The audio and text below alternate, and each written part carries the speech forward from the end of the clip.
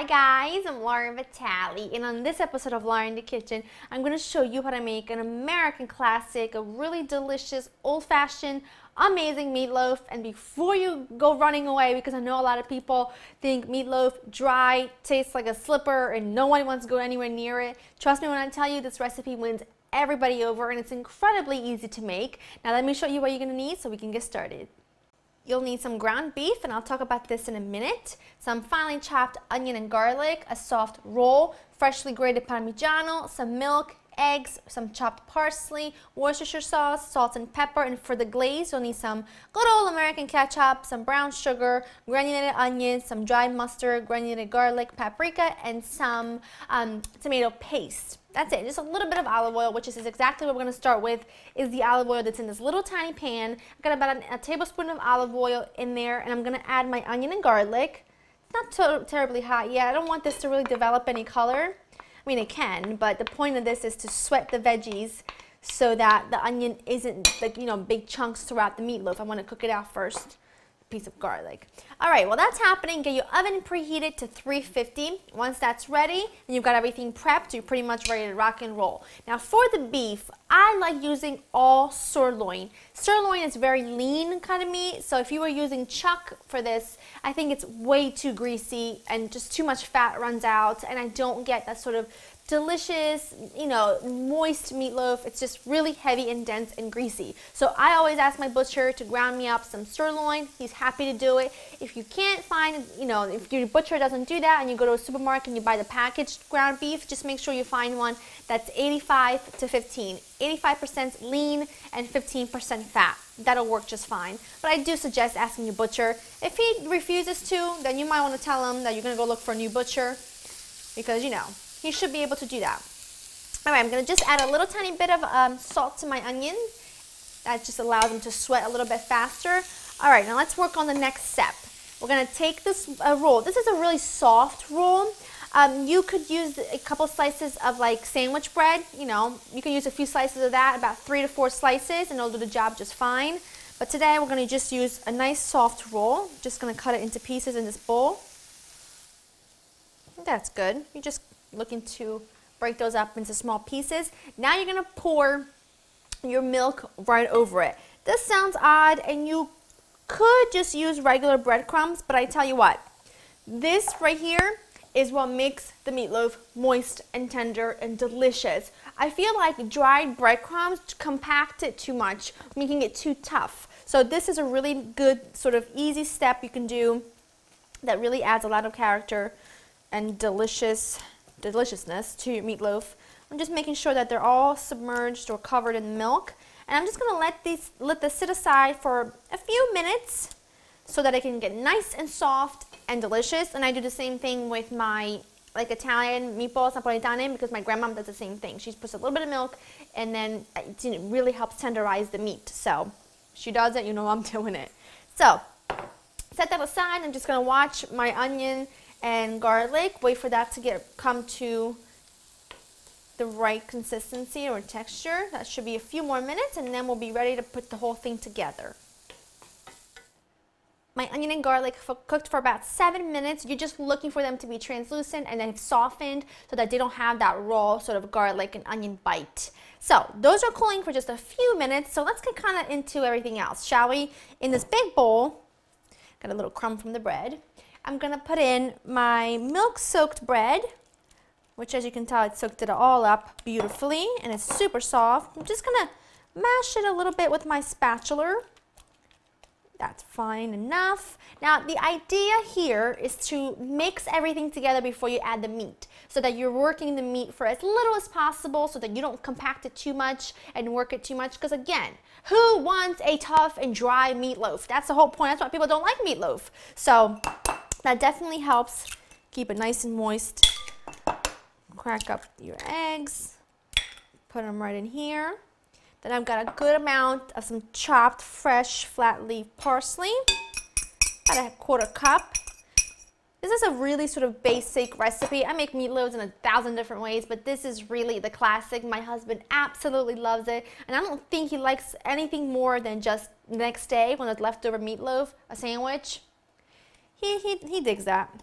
All right, so some Parmigiano, eggs, parsley, the bread soaked in milk, a dash of Worcestershire sauce, Worcestershire, however you pronounce it. You say potato, I say potato, salt and pepper, a good amount of black pepper. I like black pepper. And some salt. Alrighty, I'm actually just gonna switch to my fork to combine all of this together, and then I'm gonna add in my onion mush. This is gonna have a ton of flavor. So, and that's the goal here, is to give the meatloaf good flavor. So get it all mixed. At this point you can mix until your heart drops, or whatever the saying is, because you're not going to overwork anything. So time to add in your beef. I'm gonna start it with my fork, and then I'm gonna switch to my hands. You know what? I'm over the fork. That's been what, 2.5 seconds? All right, but before we do that, you wanna make sure you have a baking sheet with some sort of rack on top of it. This is just a broiler pan, so you see all the fat can drain, and that way your meatloaf isn't sitting in its own sort of drippings, which I don't like. If you don't have a broiler pan, you can always take a baking sheet, like a plain old baking sheet, and put a cooling rack on top of it, and it serves the same purpose. There you go. So, mix your meatloaf well, but just mix it until everything is well combined. Again, you don't want to mix this too much. All right, that looks well enough. Just gonna take it now. Gonna set this right here. This makes quite a bit, as you can see.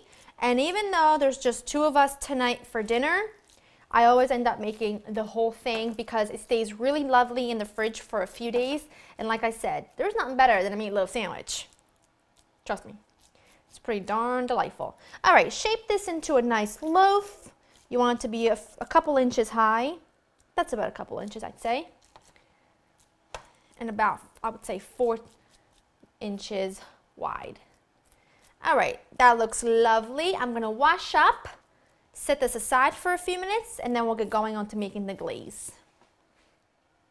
Now, to make the glaze, it's super simple and easy. You're gonna start with some plain old ketchup.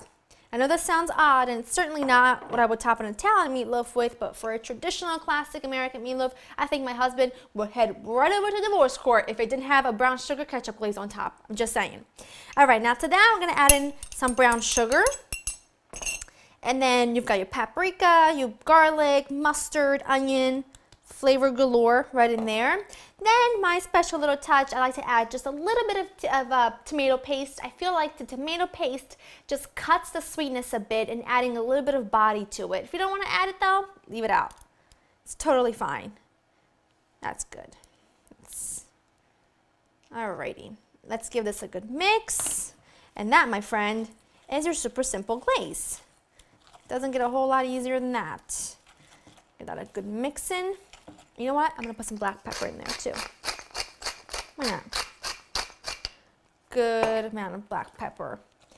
Alrighty. Okay, now I'm just gonna take half of this for now. I'm just gonna use half. That'll do me just fine. Smear it evenly over the top. If a little bit falls on the sides, that's completely fine by me.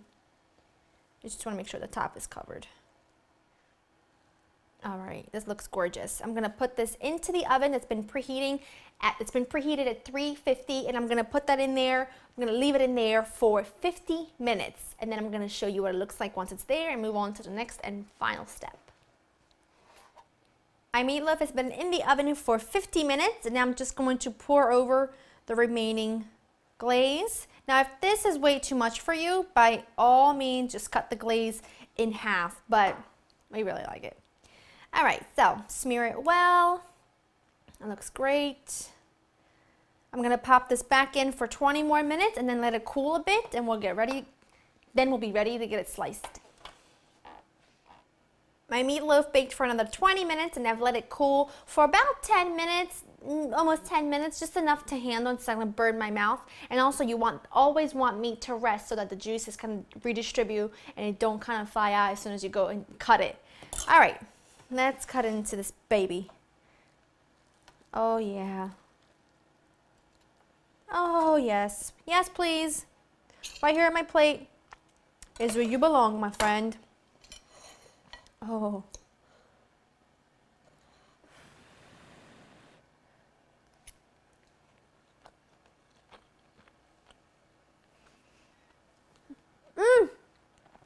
Why do I like to eat so much?